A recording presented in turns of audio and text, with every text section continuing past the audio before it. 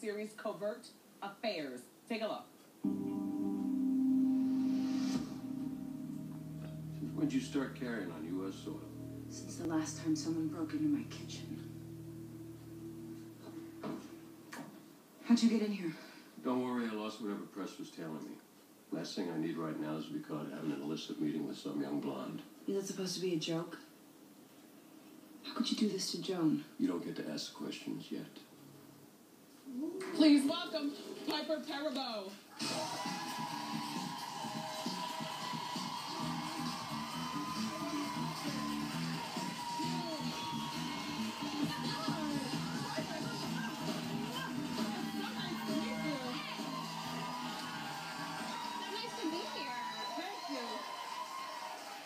You look amazing, by the way. Thank you, Piper. So do you. I love your shorts. Thank you. Some of that.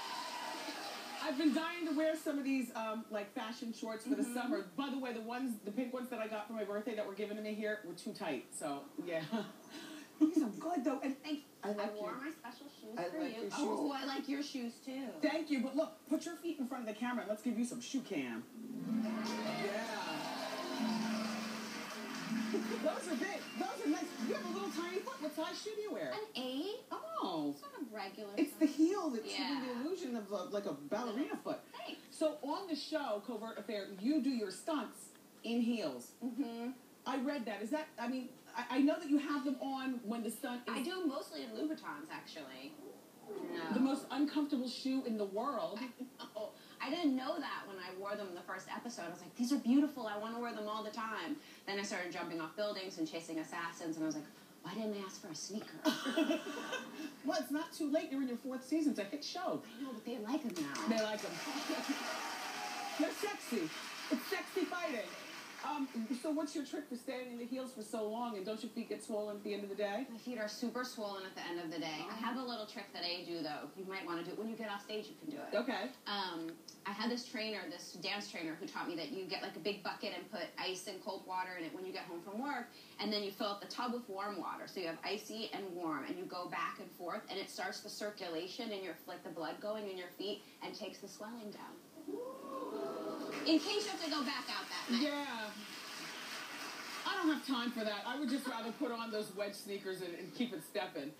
So, you're from Jersey. I'm from Jersey. I know. You graduated from Tom's River High School? Yeah, what high school did you go to? Ocean Township High School, class of 82. We might have played you in high school. I think you were in our same sports. We are in the same sports thing. What year did you graduate? You're way younger than me. 94? Baby. Do you...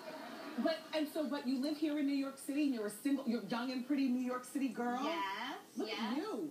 Do you go down to the Jersey Shore? I do. I go down to the shore. I go down all year round because my family still lives down there. But this summer, I made a big point of doing my summer vacation down there just because they're still trying to rebuild from the storm, and I want to support the businesses and just, like, you know, be a good energy down there with everybody. Yeah. Yeah.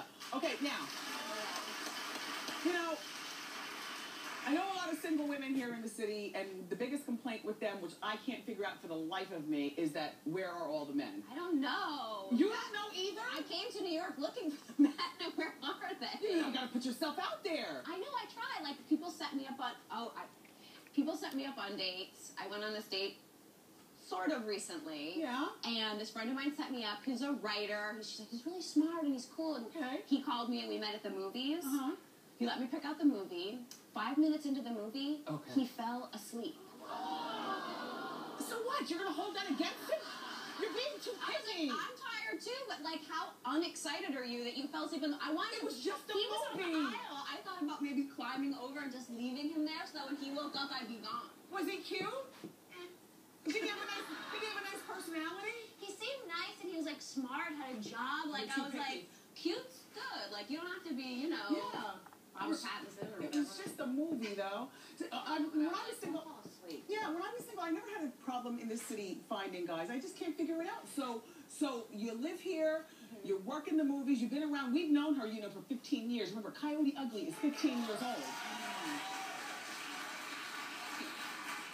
Do people still recognize you from that movie? They do, and when they first started recognizing me in the city, I would get so like nervous and you're never thinking about it. You're on the train or something and somebody recognizes you. But now I'm so happy when they do because it was 15 years ago. I keep thinking like, oh good, I'll keep wearing the eye cream, and if you still recognize me, yeah, that's good eye cream.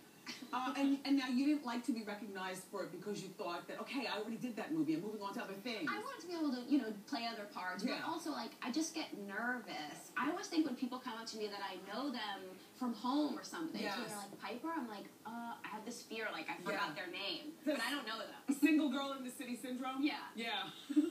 So now you speak not just Jersey, you speak French too? I do speak French. Mm-hmm. I mean, pretty well. Yeah, well, and your character on the show speaks several languages. 16. 16 languages.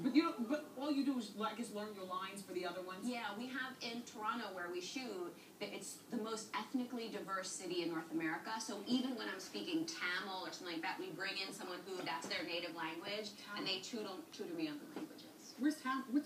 From Sri Lanka. Oh, wow.